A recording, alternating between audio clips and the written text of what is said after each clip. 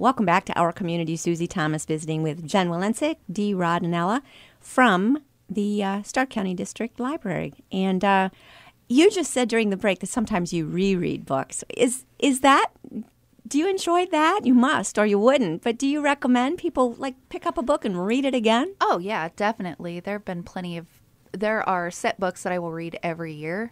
And there are times when I'll accidentally pick up a book that I've already read.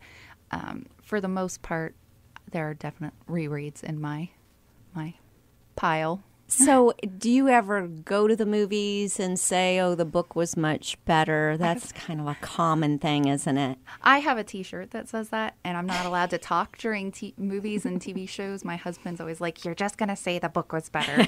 I do, yes. Well, aren't we better in our imaginations of coming up with what that person should look like? Oh, very much. And exactly how something should be. And you can't recreate that in a film as much as they have all the technology now. It's still hard to do. Well, everyone sees things differently, which is what's so great about this story. Anytime you have a book or a character you love, you have your own ideal of this person. Mm-hmm. Oh, I remember when the Left Behind movies came out and the authors were ready to sue because that was not what their book looked like at all. No. We won't even go there. That was just really too bad. They ought to try again. I think they know how to do things better. They just redid it not that long ago. I saw it on Netflix. Really? Was it better? Was it good? No, not there yet. Try quite. Again. Keep going back to the well until you get it right, guys, because those are amazing books. I'm okay with Kirk Cameron, though. Yeah, every time, yes. I agree. Okay, we are digressing. You've got something called Stay Connected. What is that? Well, our goal this winter is to help everyone stay connected with services through the library. So we have a lot of offerings that will help you out if you just don't feel like going out in the snow or if you can't get out. On top of all of our digital offerings, which the Smart Kits will help you access. We also have homebound services. So I love that. Let's talk about that. If you are permanently or temporarily laid up due to illness, injury, or impaired driving ability, give us a call and we'll bring books to your door. Really? Even if you're in the hospital for a stay and you're bored, we'll help you out. Where do you get a book? Where do books come from for a library? Where do you get the books? Do people donate books to a library? I'm thinking of an estate or something like that. Where do they come from? We do take some of the donated offerings that our public have to give, but our books are actually brought into the library by public demand.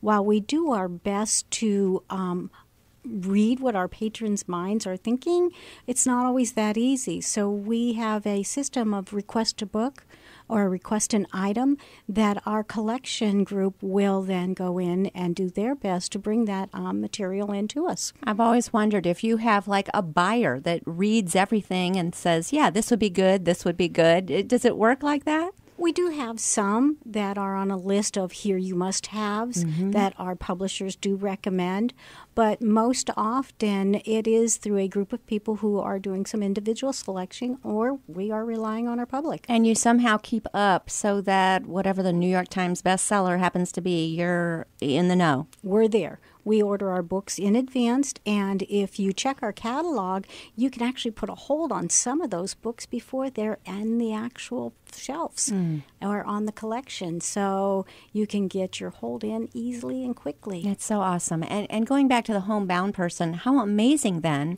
that you would bring that, all of that, open up a whole world to them, talk about staying connected, to be able to have, first of all, the personal touch of having someone come to your home.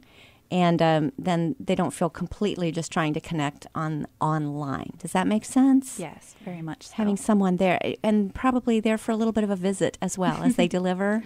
If they get Mark. Oh, definitely. Yeah, it's almost like Meals on Wheels, except with books. Mm-hmm. Oh, it is. Most definitely. What a good idea. Do volunteers do that? Who does that? It's actually done by our mobile services department. So if that's something that you're interested in, if you just visit the website, starklibrary.org, You can fill out the form for homebound services there. In addition to Dee's comment about the book purchasing, though, if you're out and about and have your mobile app with you, you can scan the barcode of any book in the bookstore. Wow. And it will automatically reserve the book if it's in our system. And if not, you can request to purchase it. So you could reserve your books from home if you're using the homebound services through the mobile app and have them delivered to your house. That is crazy. That's amazing. Or if someone's visiting and they have a book you want, just And you snap say, well, this. that looks good, and you just scan the barcode. Now, Yep. do you need that that QR code reader or something? No, or it's all in our app, and it's all in the app. show you that later. Oh, my goodness. All right, this is too cool. You've got holiday events coming up with all the holidays coming up. We need Christmas presents. What have you got? Oh, well, we've got lots of events coming up to get everyone in the holiday spirit this year. There are plenty to see, and you can see them all on the website. But I'd say the standout ones for this year, of course, we're doing our annual Gingerbread House Extravaganza. Awesome. You can enter now through December 10th. Voting is December 11th through the 17th. And you can visit our webpage for a full list of contest rules. We have this one family who goes above and beyond every year. Last year, what did they do? The Shire? Or a think whole so. thing from The Hobbit. No. One year they did Hogwarts. I mean, these are amazing. And they'll be on display there as Yes, well. in the children's department at Main Library. If you want to enter, is it too late? No, you can drop them off anytime. Okay. And when is that? November 27th through December 10th. And then we'll be voting at the 11th and the 17th. But the People's Choice Award can be voted on during Light Up Downtown on the 7th. Perfect. So now through the 10th. Yes. Perfect. Okay. Other events that we might be able to pop in on? We have holiday music at your library, which is sponsored by the Lake Friends of the Library on December 6th at Lake Community Branch. We have Light Up Downtown Oh, always at fun. Maine on Yes. the 7th. Awesome. Big Band Holiday Concert at Perry Sippo on the 7th. And our All Aboard the Polar Express at Lake Community Branch. Wait a minute. So you're doing the Polar Express? Well, it's holiday fun with train activities, crafts, and a scavenger hunt. And then on Friday, you can make a cookie mix gift, hear the story, and then watch the movie. Oh, fun. Okay, wonderful. So if you missed out on tickets to the train rides going on, go to the library. You still have some cocoa and wonderful watch the show. experience. Awesome. Well, like I said, I still need to buy some Christmas presents, and a lot of them have to do with technology, but it would be fun to try before you buy. Can you help me out there? We are actually having several what we call holiday samplers and our tech petting zoos. They are across the system. We have one at DeHoff. We have one that's coming up here at the main library on December 11th. And we also have what is called our Tech It Out kits. That is for our youth that can come in and try different gadgets that are across the system.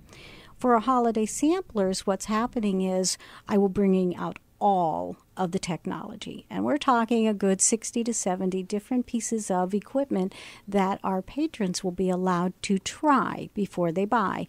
And we will have our expert trainers there that will be able to answer questions as well. When does this take place? The one at Main Library is on December 11th, and we have another one coming up at our DeHoff branch, but I believe that one will be passed because it's just coming up for the December the 1st. Okay. And then our Tech Petting Zoo is going to be in a Jackson branch. Okay, well, we can go to the website or call the Jackson branch to find out when that Yes. is. But first of all, what in the world is a tech petting zoo? That Tech Petting Zoo is where we bring out the smaller devices and not necessarily all of the grand devices. And you can sit at a table and simply work with them and get some ideas and some instructions on how to use them. These would be kits that would be youth-oriented more than the adult. This sounds like something that even if you are pretty savvy in the technology world, that, wow, what a great way to keep up with what's new. Because you guys really are. You are on the cutting edge of all of it. So, we do our best. My goodness. So stop by the library if you want to learn how to use the new technology. Unbelievable. What about just for fun, video games? What about that? We have just added video games to our collection this fall. We have them at 4 locations: Maine, Plain, DeHoff, and Jackson. They're available in the media box at each of those locations. We have classic favorites and hit new titles for PlayStation 3, for Xbox 360, and Xbox One. So no Atari. Well, Some of us got left behind with Atari. we actually have some Do of the you classic really? games that you can check out for Classics? Pac-Man and Space Invaders. I'm not sure if Space Invaders is in the classic pack, but it may That'd be be. going way, way back. Pong. Yeah, I remember that. So you've got PlayStation and all the newest ones. Oh, my goodness. All right. So, and some of them you probably have to show your ID, right? Because some of them you for can older. check them out at the media box. So I'm not sure how you would show the media box ID.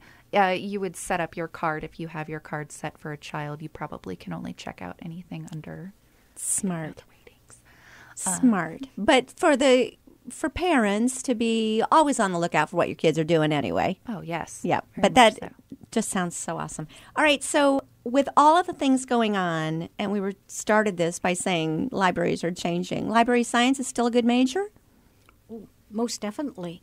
I mean, a library of science in itself is evolving just as the libraries are. You have an IACM program, which is an end user for technology type of a degree.